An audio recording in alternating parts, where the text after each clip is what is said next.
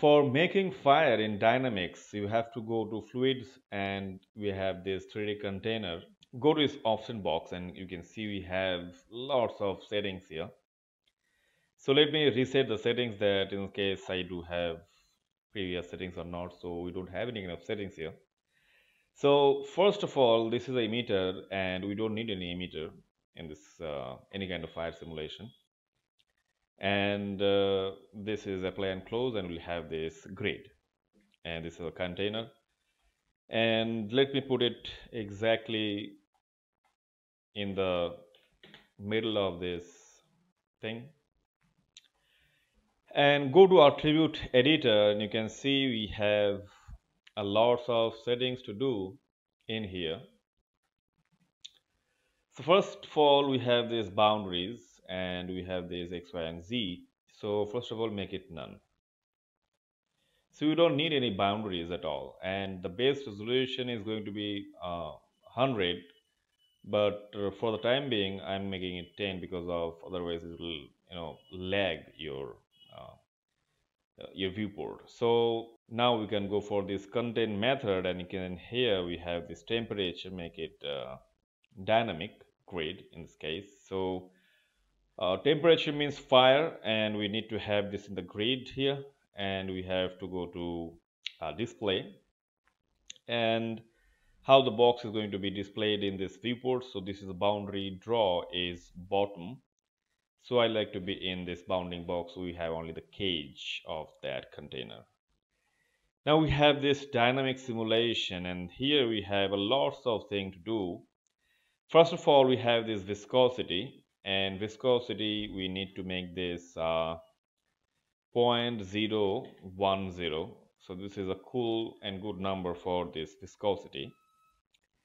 And we have this dampening. Dampening we have to make it 0.025, which is a pretty good amount for any kind of fluid simulation. And we have to have this high detail solve, which is in this case going to be all grade. And here we can come and simulation rate scale, and this is like 1.5. You have to make it very fast movement in your fire. That is why you have to put it high a bit. And we have this auto resize, and choose auto resize, and we have this resize. You have to make it turn off, otherwise that boundary is not going to be calculated. And here we can use this max resolution, in this case 2000, and we don't need any kind of auto resize threshold, and auto resize margin is going to be 3. And go to content details, and we have this density, and here we have buoyancy. I don't need any buoyancy, and dissipation is going to be 2 for this simulation, and we have this tension is going to be 10.010, and we have this tension force is going to be 50, and we have this gradient force 35, and velocity we have this swirl, make it 10, and the noise is going to be 2, and turbulence is 0.1. That's okay. And temperature, buoyancy not needed. And here we have this dissipation, make it 3, and we have this 0.01, and we have this turbulence, make it 50, and this is also 0.050. The tension is going to be in the temperature section. So this is the simulation settings we should do for any kind of fire. And now we have to go to this shading, and here we can see we have this drop off shape has to be off, and we have this color, and we need to have 2 colors in here. And first of all, this is going to be, you can see we have this color management is there. So we have to make this display space always while choosing any kind of color, and you should have into display space. So this is going to be red, and which is going to be very dark, and here we can select this one and make this bit dark gray kind of thing. So this is we make it more darker like this. So this is the fire side, and this is going to be the smoke side, so you can make it more darker if you want to. Now we have this input color, and we have this constant. It has to be density in this case, and we have input bias and 0.9, and we can go for this color settings, make this here, and we can take a red color and not that much brighter, and you can have a white color instead, yellow, and here we can increase the yellow a bit. So this is how the yellow we have here, so we can put it right there. And input bias is very important, this incandescence for the fire color. Now we have this opacity. We can use this, like this kind of opacity is fine. And here we have input bias, make it 0.1, and for shading quality, make it smooth. For lighting, self shadow, and for the lighting, this is a viewport lighting, and there is no relation with this rendering at all. So what you should do, you should put the camera in such a way that you see axis should indicate the left side of your screen. So this is how you can get a proper lighting, viewport lighting, without touching this section at all. So this is the by default good looking result we will get in this viewport if you put this z-axis left side. Otherwise you have to play with these settings to get your proper shadow and lighting thing in the viewport. So this is pretty much it for fire, and basically I use these settings for almost every fire I have in my scene. So now I need to have a tree here, so we have to go to content browser, and here we can have this prop, and here we have this tree. You can take any tree and right click and import this, and it will be imported in the viewport. And this very huge tree, and you can make this very small, because what we need to do, we need to fit this section inside the box. So we can go up. So here we have, this is pretty good, and everything is I can make it more small here. So the entire thing is inside the box. This is what I want. And one more thing, you can see that the camera angle is proper, so I can get a camera and go for this resolution gate to fit the camera properly. Now see, this is the camera I need to have, but I need to change the silhouette of this. So this is cool. The silhouette of this tree is looking good in this view, and everything is perfect. So I have done lots of things in here, so I can go to modify, and this freeze transform will fix everything here.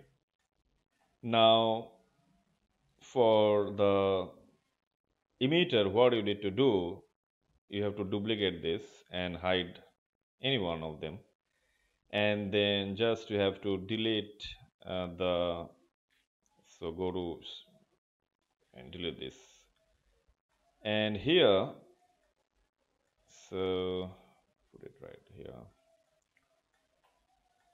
So we need to apply some texture in it, because of the whole object is not going to be catching fire.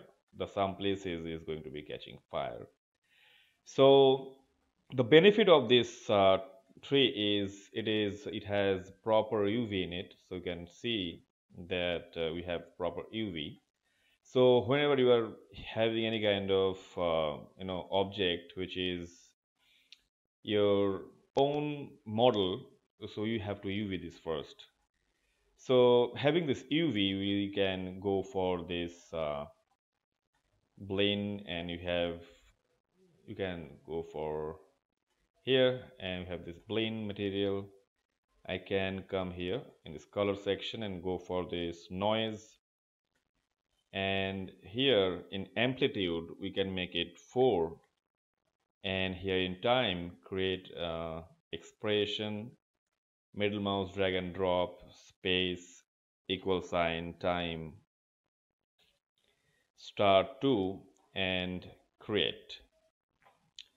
So you can see we have some purple color, so we have some timing. So I have put some animation in this, and we have this Perlin noise as a noise type, which is really nice for any kind of this kind of simulation. And if I press 6 key, you can see this this texture here, and if I play, you can see this playing. So this is not into FPS, a proper FPS is 24 FPS has to be. So now you can see this thing is playing properly. Now the white area is going to be emitting the fire and the smoke, but the black area is not going to emit. So this is the new pattern we have here, that will be having a nice looking look into the fire and smoke. Cool. So we have this noise, so we can copy this, and what we can do, select it and select this one and go for this effects and fluid simulation, and here we have this emit from object. So here reset the settings, I have the habit to reset everything and create it, and we have this emitter created, and go for this emitter, and we have to have some changes in this emitter as well. So first of all, we need to paste the thing which is a map in here and here as well. So in fuel I don't need to no emission I need, and you can increase the density of it, because of the fluid simulation is taking place in a very small area. This is in a centimeter. So we need to increase this. A lot of smoke is going to be emitting from here. And now here we can see emission speed attribute is going to be add, and here make it 50 to get some inherent velocity from this container. And here we can come for turbulence and the detailed turbulence. So this is pretty much the thing I do in my emitter, and that is it. So save this, make the habit to saving your file always, because of after all it is dynamics, your machine can freeze any point of time. So now I can freeze my this camera, because of accidentally I can, so go to display, show all, and I can hide this and lock this. So lock this one, and this is this I don't need also these things. So first of all I can lock them, visibility off, right click and lock them, and I don't need it from here, so I can go for this right click and hide from outliner. So now I don't need this also, so I can hide it from the outliner. Because of while doing any kind of thing in Maya, you should maintain a clean, proper outliner to work with. It's very easy to understand what is going on. Now we have this, and let me first go to a play blast. Let's see what is happening in here. Make the scale high, so image Maya and scale is high, and play blast. So we have something, but in this case it is very low resolution. This is base is 10 only. So make this 50 for this demonstration, but the play blast is going to be 100 in the final one. And for the direction, what you need to do, select this and go for this effect, and here we have this gravity. In gravity you can make this magnitude 70, and this is why it's going to be up. Select once again, go to here, gravity, make it 0, and you can see this is minus z because of the fire should rise here.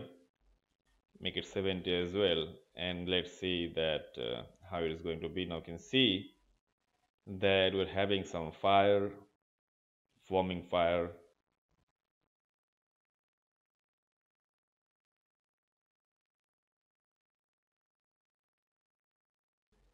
So you can see it is happening in a proper way, but now I need to change this to blend because of this is not matching with this, is distracting. And what we can do, I can increase the settings. This is 100, and now I can save this and make a play blast. Now we have got the play blast now, and you can see the motion of the fire is very interesting. So this is the main thing you have here in this fire simulation technique. So hope you have liked it. Thanks a lot for watching.